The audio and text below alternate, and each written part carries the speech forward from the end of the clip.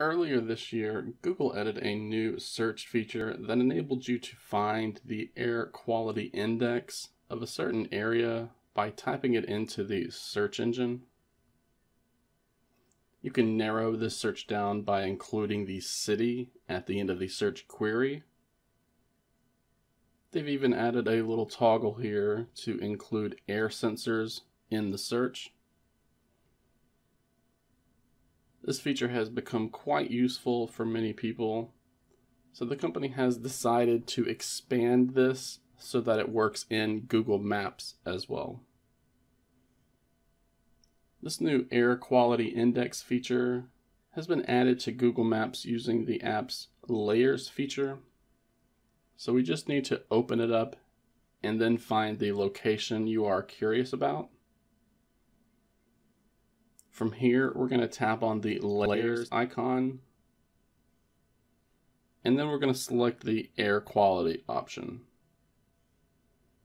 You're going to instantly see a bunch of dots, a bunch of locations appear on the map. And these numbers represent the air quality index for that location.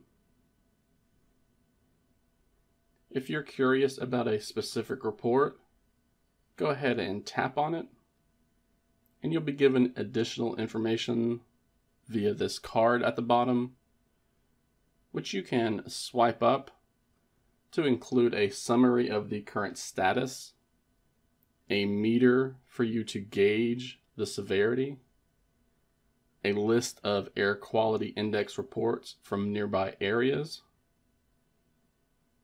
and then a link to tap that brings you to a page that explains air quality information in more detail. We can see that Google is pulling this information using two different types of sources. First, they are able to get this info from select locations due to partnerships with the government.